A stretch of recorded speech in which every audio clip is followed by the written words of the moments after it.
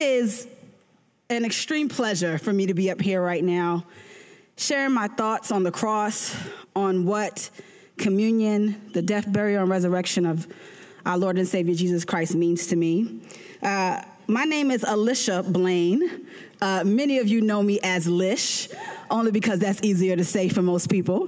But I am the leader of the team ministry here at Cornerstone. And although I've been blessed to take the role as leader, I learned so much from our students here over the past 3 years in December. This is my third time doing this, and it never gets easier. Senior Sunday is emotional. I was walking in today like, okay, we're going to keep the tears in today because Byron cried enough for all of us for the rest of the year last If you weren't here last Sunday, we had several baptisms, and one of our amazing worship leaders cried like a baby, rightfully so. It was an amazing thing.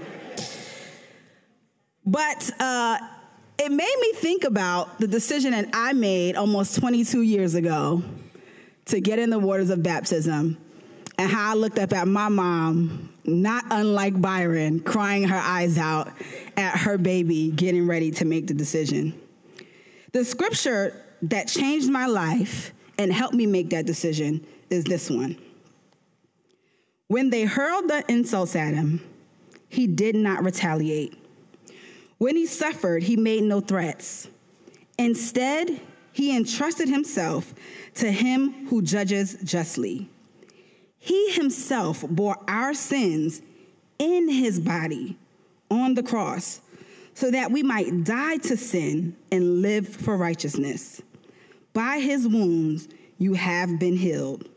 For you were like sheep going astray, but now you have returned to the shepherd and overseer of your souls. That's 1 Peter 2:23 through 25. You know, when I read that scripture as a young person, it really hit me, not necessarily for the reasons you might think. You know, later on in my life, I would come to appreciate, him not retaliating when threats were made, or I would come to appreciate the fact that he bore our sin in his body on the cross. But the part that hit me when I was a young person studying the scripture was the part that says, so that. The Bible says he himself bore our sin in his body on the cross, so that. And when I was growing up, like many of you, instructions in my home were not like an option. It wasn't a suggestion, right? If my mom sent me to the store so that I could get bread, I don't care what else I got, I better come back with what? Bread. Absolutely, right? And so when I read that scripture as a young person, I said, wait, he did all this so that I could die to sin and live for righteousness. I didn't even know what that all meant. I just know he didn't do it so that I could feel bad, or so that I could come to church, or even so that I could just get baptized. He did it so that I could die to sin and then live for righteousness. This framed my entire discipleship and still does to this day. I often ask myself when I'm tempted to live for sin and not let righteousness live in my life, when I'm tempted to do what I want to do, right, the opposite of the scripture, I ask myself, do you still believe that Jesus died on the cross? The answer is yes. So then I tell myself, well, then you gotta live for righteousness and die to sin. If you still believe this, you still have to have the proper response. And the truth is, if you've heard me talk about my story at all, you already know this, but my response to the cross started way before me. My mom became a Christian when I was 3 years old, and her response to the cross is what led to me, 11 years later at 14, being able to have the proper response to the cross because of what I had witnessed in her life. Children see everything.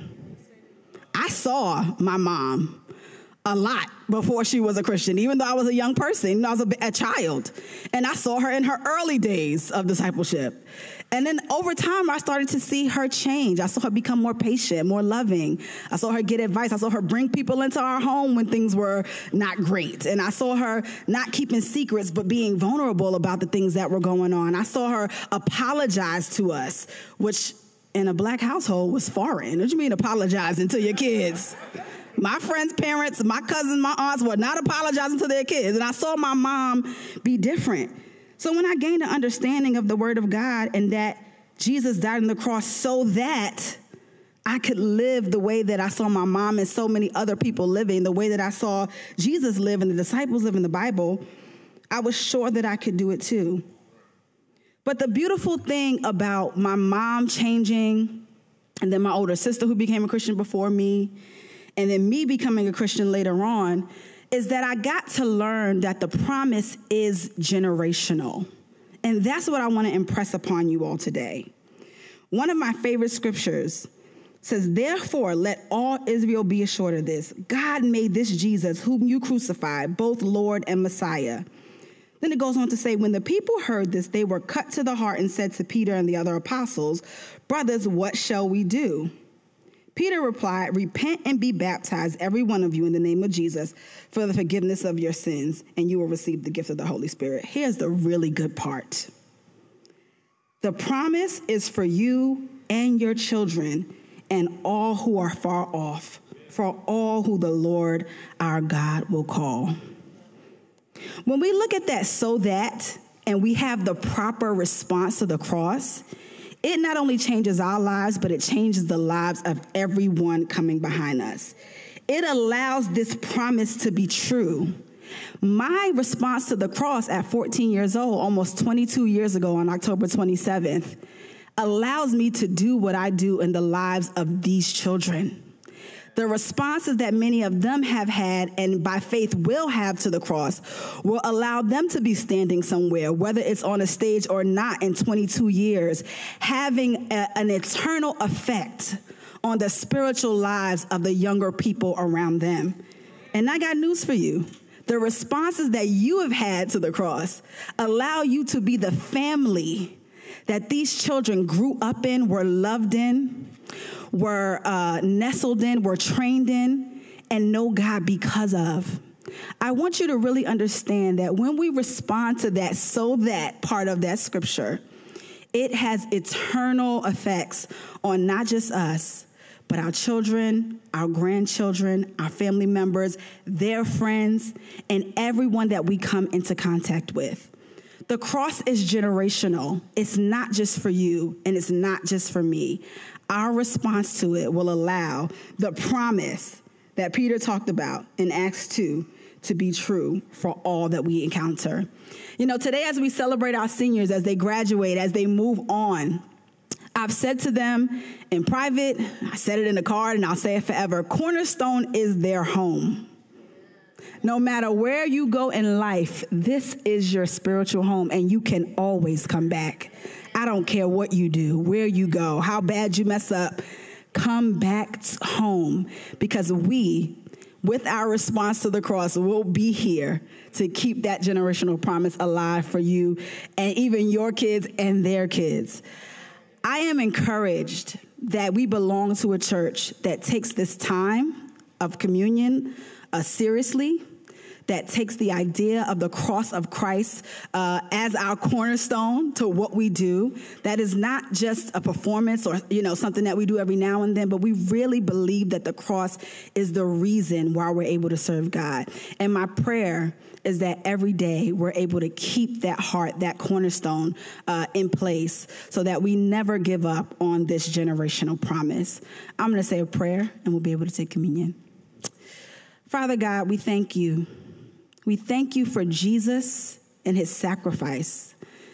And God, as a father, we thank you that you selflessly sent your son down to die for our sins. God, we thank you that he did this not just so that we could feel bad or make some changes or be church members or get baptized, but he did it so that we could die to sin and then live for righteousness. What a gracious God who doesn't want us to just die, but wants us to live, Father. You want us to have an abundant life, Father, because we are able to live for righteousness. God, as we take the cup that represents your blood and the bread that represents your body, help us to be sobered, but help us to also rejoice because we get to live a life that shows you how grateful we are for your sacrifice. Be with us each and every day as we walk this life out for your glory. In the name of Jesus, I pray these things. Amen.